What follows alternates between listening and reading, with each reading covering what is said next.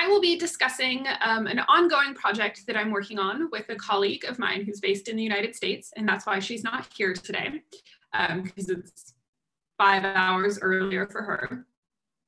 And our research is exploring how cultural heritage institutions and digital humanities practitioners can collaborate to open up and share data.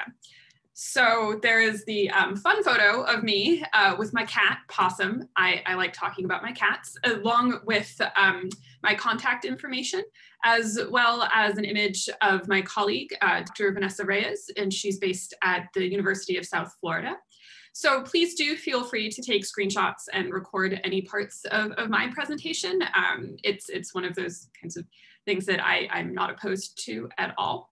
So just as a general kind of note on structure and organization here, I've integrated a few questions on slides that are kind of formatted this way at the end of sections in this presentation, so that you can, if you're in the working group that I'm going to help facilitate, you'll have questions that you can reflect on and consider. And then ideally you can connect to your own practice and then share several examples from your own work and professional experiences, so that I can learn from you and I can help facilitate conversations about research data management.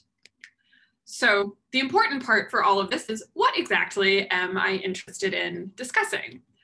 And a few years ago, while I was trying to come up with strategies for thinking about why research data management is difficult, I came across an article by Edwards et al.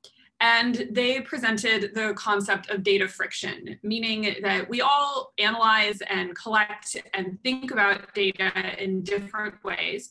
And we all have different institutional and requirements and personal preferences for how we store and organize and share our data, right? And this can become even more obvious and interesting, in my opinion, not necessarily problematic, when you're working across disciplines. Now, Edwards and his co-authors were thinking about kind of, across kind of disciplines in a very broad sense, like social sciences to physical sciences to humanities. But I like to kind of narrow down and think about kind of the humanities as a very diverse space, right? History is very different than English, which is very different than art history, which is very different than literature.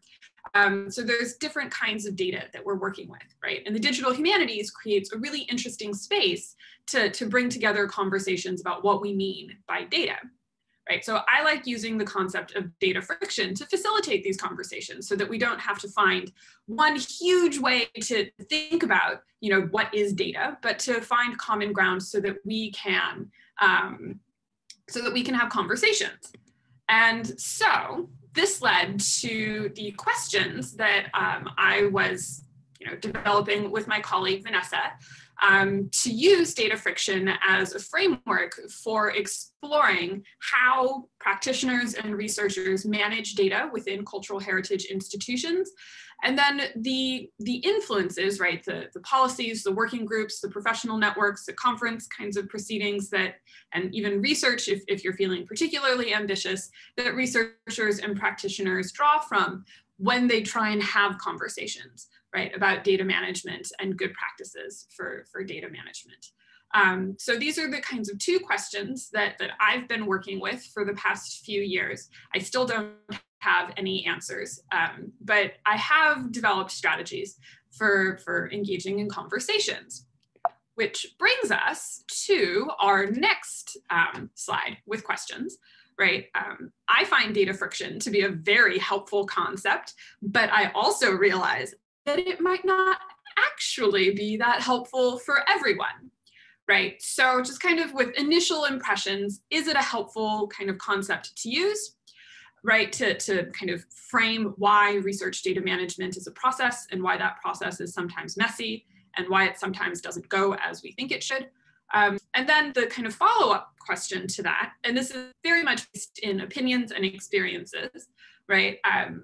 Is research data management actually interdisciplinary? I think it is, but that doesn't actually signify anything. I've realized that as an academic, right, my perspectives aren't actually always in touch with reality, and the job that I kind of think of my research having to meet is saying, well, are my assumptions accurate? Who should I talk to test them, right? So this brings me to the why do I actually have an opinion that's worth sharing? Why has Erzsébet actually invited me to participate in this fantastic workshop? In 2018, and that should say 2020, not 2002, pardon the typo there.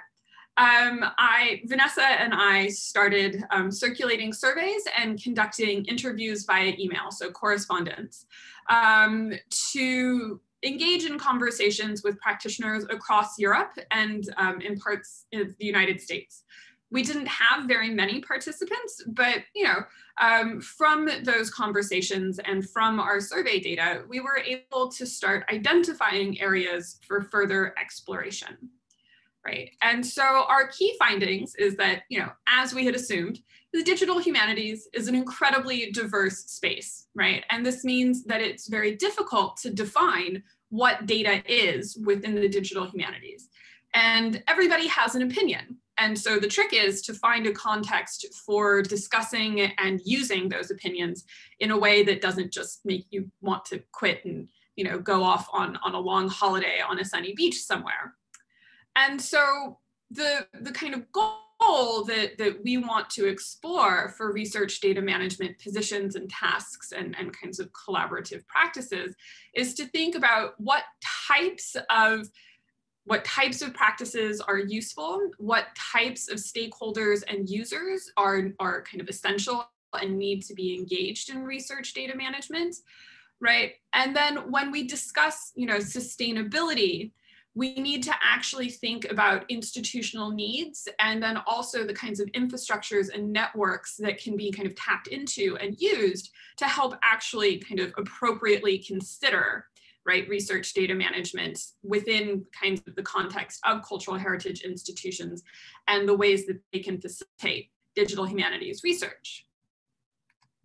So our kind of recommendations that came out of this ongoing research project is that adapting terminology is essential, right? As a research data management expert and practitioner, there's some really fancy terms that we can use and really specific terms that we often need to use when we work with IT, when we work with digital preservation experts and infrastructure kinds of networks.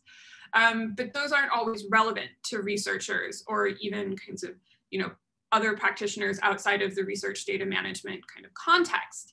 And so finding a way to adapt terminology so that it can be used widely and discussed kind of clearly is essential, right? And to do this, some of the really useful suggestions that we received from participants was to use defining the kind of process of defining and clarifying terminology as a way to identify stakeholders and users that can become involved in research data management so that it's not just done in isolation.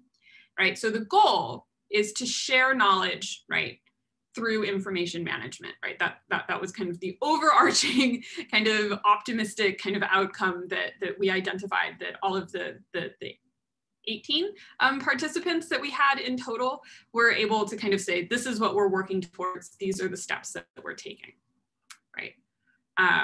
So to kind of wrap up here, and to kind of think in more detail and what I would like to discuss in breakout sessions kind of today and later in the week is whether or not data friction actually is a useful topic and concept to kind of facilitate conversations amongst practitioners at kind of across different institutions, and then even kind of optimistically with users and kinds of stakeholders that require research data management services.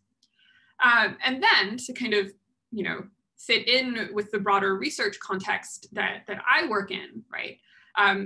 What are the key RDM tasks researchers should use to share their data, right? Because a lot of the time researchers have particular kinds of practices that research data management experts have to adapt to, but it should kind of go both ways. So knowing what researchers do, how can we use that knowledge to kind of improve research data management policies?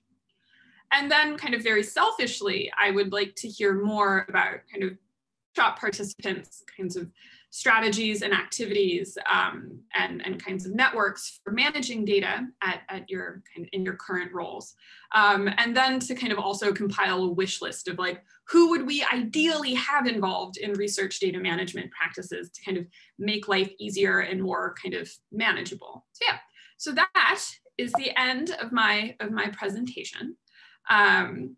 Hopefully it was useful. Now let's see, I can stop sharing my screen so that we can move on to the next wonderful and amazing presentation.